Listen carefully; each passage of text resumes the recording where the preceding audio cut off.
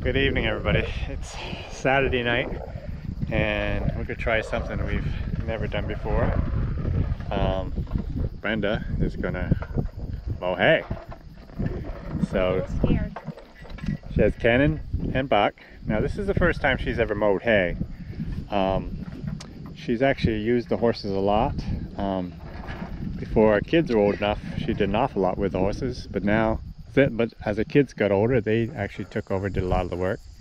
So she did less, but now that the kids are gone, she's starting to do a little bit more. But for some reason, I've never taught her how to mow hay. So that's what we're going to do tonight. As we progress, we'll stop periodically and I'll explain to her a few things, explain to everybody else a few things, and we'll just see where this takes us. So you're all ready to go? I'm ready. Okay. So I'm going to just go over a few things that you already know and probably everybody would know, but just to make sure people do know. So this lever right here puts it in and out of gear. So just grab it with your heel of your toe and with your heel and pull it into gear. That's out of gear now. So grab your heel up here. Oh, up there. Oh, like that? Pull it back. Yep. Now it's in gear. Now take it. Do it 2 or 3 times. And that's very important that you know how to do that, because there'll be times when you plug up, you've got to unplug it, shut it off before you unplug it. So that's how you do that. So I want it back in gear right now. It's ready to go right now. It's ready to mount. So this is in gear this way. Yes. Okay. So the next thing is, you'll drive the horses like you would drive anytime. Right. Buck, you want him to walk right on that swath path, where the swath board has cleared a path. And this shoe right here also will follow him right in that swath path. Now that's important because if it goes into the standing hay, it will knock it down. And if it goes too far to the left, it'll get into the hay that's already cut and it'll plug it up more. So the next thing you have to be concerned about is you want this cutter bar in the air until you get right to that swath path from the other side, and then you want to drop it down. Now to drop it down, all you do is grab this hand like that and stop and drop it down.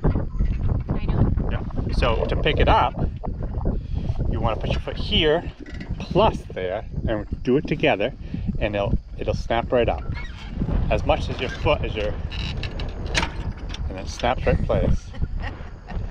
It's just a practice thing. So go ahead and do that a couple times. So it drops it down. Perfect. I'll do it again. Oops. Now sometimes if you look right here, if you push that down, push your foot down.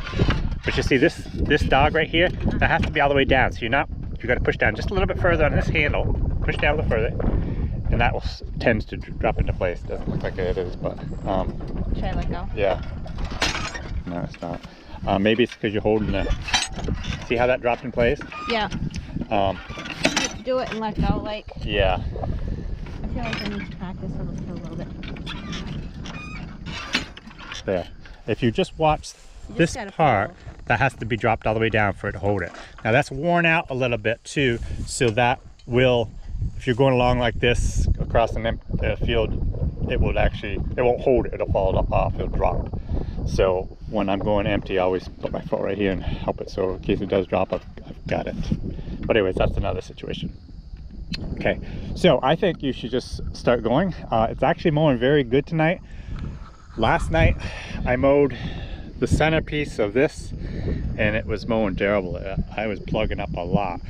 The grass was very wet and it's still wet tonight. I mean, I can almost bring water out of this grass. But anyways, the hay will get caught on these. I hope it's on gear. And it just plugs up right there. It doesn't stop it anyway, but it just plugs it up. So as you're mowing, watch the cutter bar very carefully. You got to keep Buck where he belongs, but you also got to watch the cutter bar. And I'll follow behind and I'll tell you, I'll point to it. So so you know what's plugging, Okay. and then I'll tell you to stop. So when I'm ready to go, I just put this down and then I ask him to go. Yeah, make sure it's in gear, and it is. And usually I actually ask them go, it's all one movement. I just, Yeah, I know. but as long as you're in the right spot, you're okay. So go ahead for this time, just drop it down, and then ask them good to go. That's all the way down, Yep. right? And that's in gear. Yep. Step.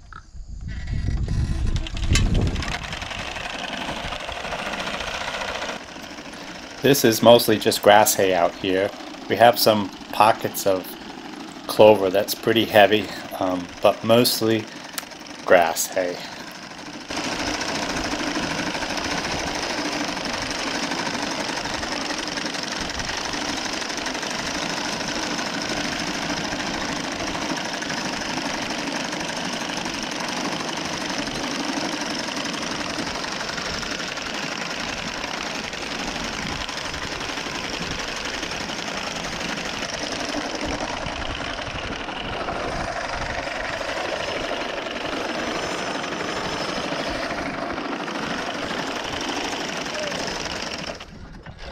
Okay, did you see that? How's it building up? Not really. Okay. Pick up your cutter bar. Other way. Wait a minute. I didn't do it that way. Push it down farther. Your hand. Hand. Way down. Way down. Way down. Okay. Now take it out of gear. Okay, I'm going to do this for you this time. What I do, and with it out of gear, it was plugging up right in this area here, but I generally just take my hand and just kind of, even though I know it's out of gear, I never stick my fingers down in there, obviously. So I just kind of go along the top of the guards and clean this off. And I come right to here. This is what was happening. Oh yeah. So balls right up right there. And you'd think that would fall right off. With first cutting, that basically never happens. But in second cutting, this happens all the time. Some days it's just, you're off all the time to fix this. But it's actually moving pretty good tonight.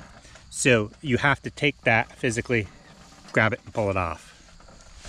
So what I do now is I back up about 6 inches a foot. Back up. Yep. Back up. Back up. Back. Okay. Ooh. And then I put it in gear. No, put it in gear. And then I ask them to go, and just at the right moment, and it's very important you do this right. I know, but it's very important. You ask them to go, and then you gotta pop that, and you don't have to worry about going all the way down. You just gotta pop it out. It just takes just a tiny little bit. It's easy to get Yes, that up. it's Yeah. really easy. But you gotta make sure you do it when this cutter bar is beyond this cut hay. Okay. Because if you drop it too soon, it'll immediately plug up. Okay. So also with Ken, sometimes he's a slacker, and well, we won't worry about that. He'll be fine. Okay, so you're in gear. So just ask him to go, Okay. and then drop it at the right spot. Give it a shot. Step. Step. Step.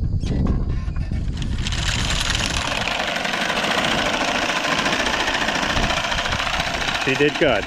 Sometimes when I just get a little bit of grass on the end of the guard, I'll just stop and leave my cutter bar on the ground and back up a couple feet and then ask them to go, and it will sometimes free up.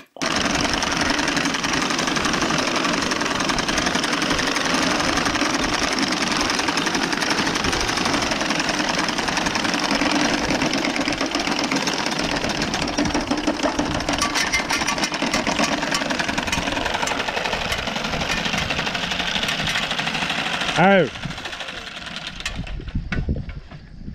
I just want to explain something to you and to people. This is a rounded corner, so buck cannot stay in this swath path and be able to cut all this hay. So on these rounded corners, you actually have to walk, buck has to kind of walk by and then turn to be able to get all that hay. I made a skipper. The problem with these ends is a lot of times I have square corners, and I will hear after I go around a couple of times. But on your square corners, they know the corner is coming, the end is coming, so they actually will automatically want to stop sometimes even before you get your hay cut. So you got to kind of keep after your horses to make sure that they don't do that. Ken is a bad one for that. You got to really watch him. Another trick to way Ken is and the way the situation is, as you're driving and Ken is slowing down, if you take, hold your lines in both hands. If you take your left line like this, toss it up over here, it puts more pressure on Buck, and it allows, Ken feels the line coming over there, so it kind of gives him a little bit of a slap in the butt, but not enough to even, very little, but it helps him speed up a little bit, and it puts more pressure on Buck's left bit, so he actually slows him down a little bit. So I do that quite often. The problem with that is he will quite often throw his tail over the line, and then the tail's under the line. The line is under the tail, and you don't really have such good control, but sometimes I use that to my advantage. It's sometimes a help. But anyways, go ahead. It gets really thin through here, so you won't have any problem, but go ahead. Keep it right over there. Keep it right there. I'll keep it there.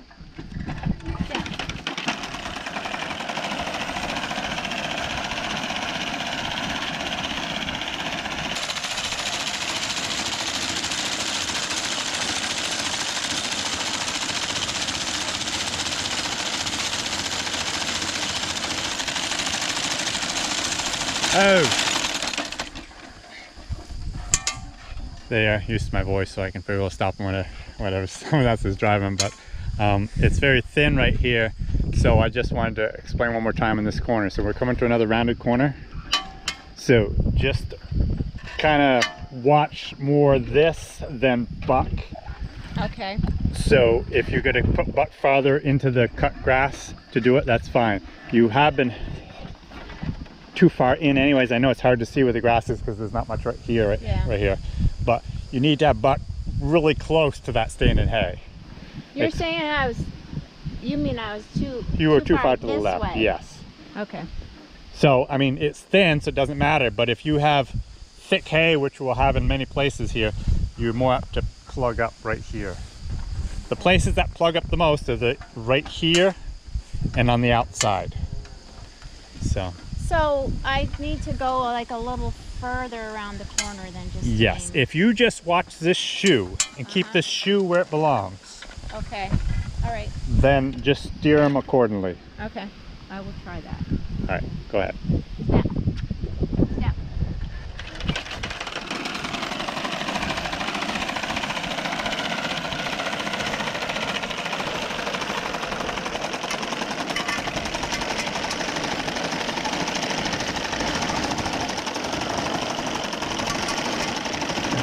Oh, okay, that was fairly good, but the problem is you were still too far to the left. If there was any amount of hay here, you would have plugged right up. Okay. That shoe has to hang right tight to this standing hay. And on where there's a lot of hay, you would have really been in trouble and plugged up.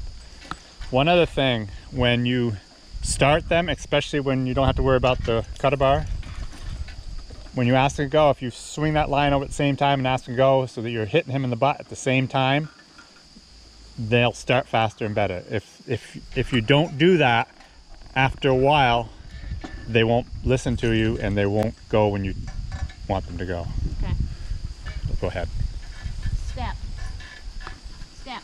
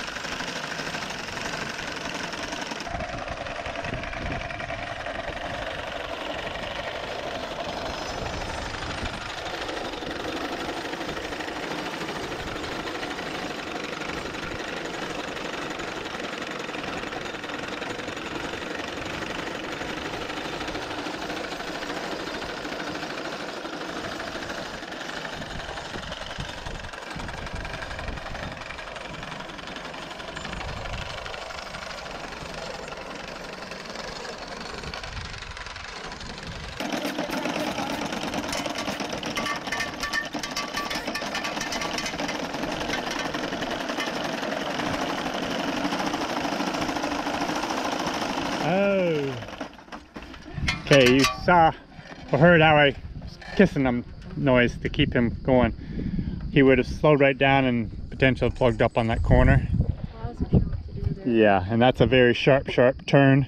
That'll be the last time we do that. The next time we'll come right out and make a square corner. This next corner will be a square corner. I've already gone around the first time, and so it's square. So as you get down by the end, as soon as you go through the last bit of cut of standing hay, I'll keep them. You don't want to stop them there. You want to go a few feet beyond so that they don't stop too soon. But in the process, you have to pick the cutter bar up. So while they're still moving, you push your foot down and grab one-handed here. So you hold your hands with one hand and everything goes down. Go ahead and give it a try. Step. Hip, up, up, up, oh. Okay, see what happened here is she was stuck in the grass to start with and had no head start type of thing. Oh, okay. So I should have backed up first. you should have backed up first, and I should have told you that, but that's okay. Good learning experience. So back up a little more. Back up. Now you have a lot of hay still in there. Back up a little more. Oh. Okay. Now okay, you're free already. So now be ready to drop that in just at the right moment. Oh, I get to practice this. Okay. Yep. Step.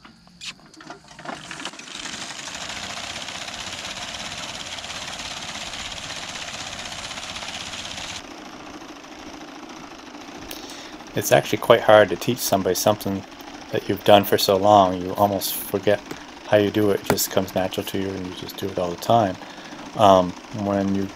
I told Brenda a little bit wrong, because when I usually get to the end of to the corner, I will actually just use my foot and lift it up, and most of the time it actually snaps in place with the foot if you have it adjusted right.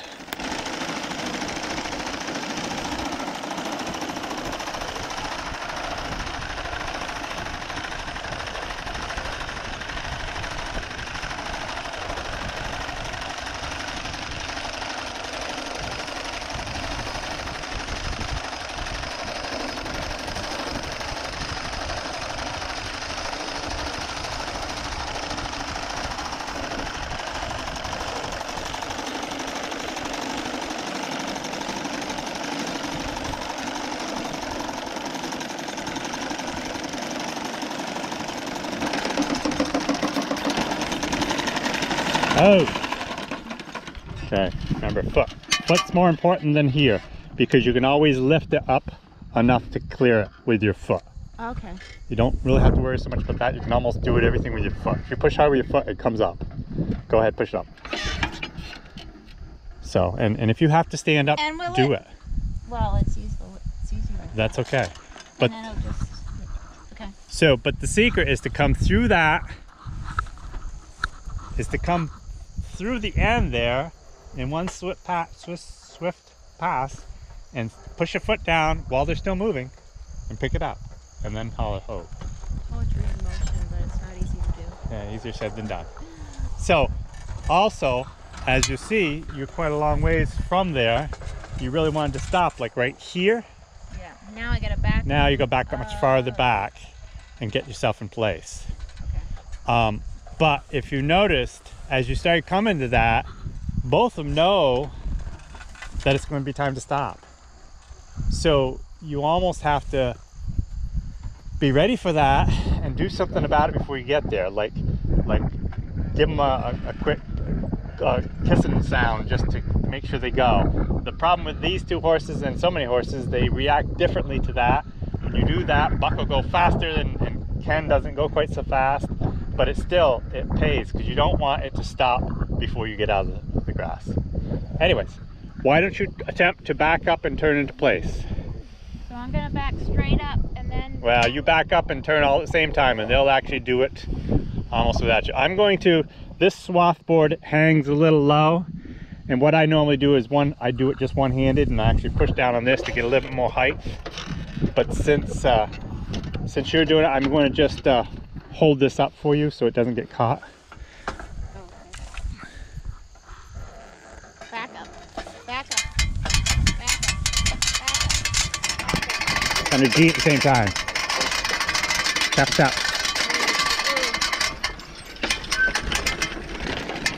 Okay, you're gonna be way off. Yeah. Back up. No. I would say just go for it, but just as soon as you get, you just made yourself a big place there. So when you get to that point, you're in gear, drop this down, put buck straight out there, and then turn. You're gonna miss a little bit, but that's the way it is. That's how you learn, I guess. So you head right straight. Just okay, where you going? just as soon as I think I'm gonna hit that, then. Yes, and then steer them into place at that point. Step. Give it a try. Step.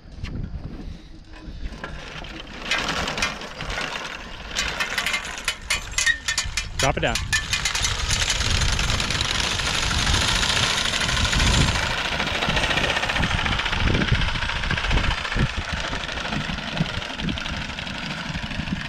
As I'm sure she'll say, it's a lot harder than it looks.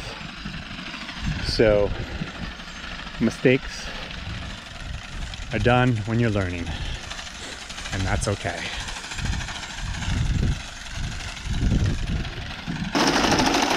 I'm so glad it's mowing good for you tonight. I was afraid to have trouble, and right off it went good. So when you get up here, you go right to the fence. Square corner. It sure looks like we have another storm coming in. Brenda was telling me afterwards that it was uncomfortable keeping her hand way off to the left to keep that line off to the side of Ken's back, and I told her it doesn't have to be. You can keep your hand straight, and even if the line is crooked, it still works fine. You need to be comfortable when you're driving horses. You want your hands directly in front of you.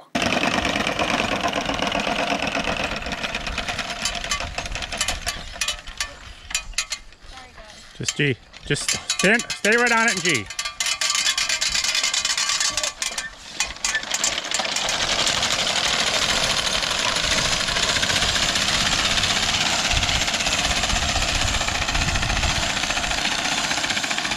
These horses have done this so much, they almost can do it themselves, but sometimes it's pretty hard in the corners just the same. It's surprising, the Amish in our area don't use swath boards. I can't imagine mowing hay without a swath board. It's so easy to plug up right here where I'm walking if there was no place for that shoe to go. Well, let's see how she does this corner. In some ways this is the worst one because they're headed to the barn.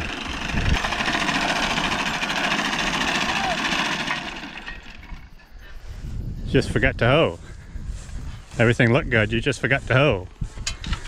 Alright, back them up. When you back them up, don't put much pressure on because Buck will back up really fast anyways. Okay, can you back up that fast? Can I? Yeah. Well, I can, but go ahead. Then I gotta back and turn. Turn all at the same time, and Buck almost does it on his own. Just well, he's got a lot of times. Mile now. That's okay. Back him up. Back up. Back up. Back. I'll start G'ing him. Okay, go ahead. Careful step. Careful step. Put it on there. Put your foot on there. Plug it up. Okay, go ahead. Step. Step. Oh! Okay, you didn't pick it up. See, you're all plugged up. Oh. Take it out of gear. Because it's thundering. That's thunder. I was thinking about that, sorry. So take it out of here. Oh, I got a story I gotta tell you. Oh, brother. About Otto. Oh, yeah, let's get out of here. We decided we better call it quits for the night. We had got back to the barn, and very shortly after we did get a hard shower. I do mow hay quite often just before a rain. The grass is usually the driest then, and we just have so much ground we have to cover. We have to mow whenever we can. It doesn't seem to hurt the hay if you cut just before a rain.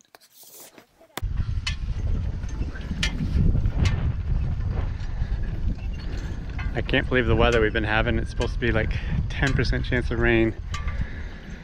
And we had a shower early today, and it's threatening rain right now. Probably won't rain, but I wanted to tell you a story. Every time I'm out mowing with the blacks and it's threatening rain, I think about it. An old friend from years ago, he told me that years and years ago, he had a pair of black horses and he was mowing hay, and it was threatening rain, and he decided he could make one more time around. And this is hard to believe, but it was in the paper and everything. Lightning struck and it killed both those horses. He never felt the strike somehow, but it dropped both those horses right there. And I've thought about that so many times over the years, so maybe it's just as well we quit. Anyways, she had a good first lesson.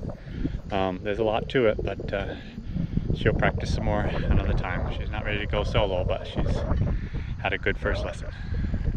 Okay, I hope maybe you learned some things too, and have a good night.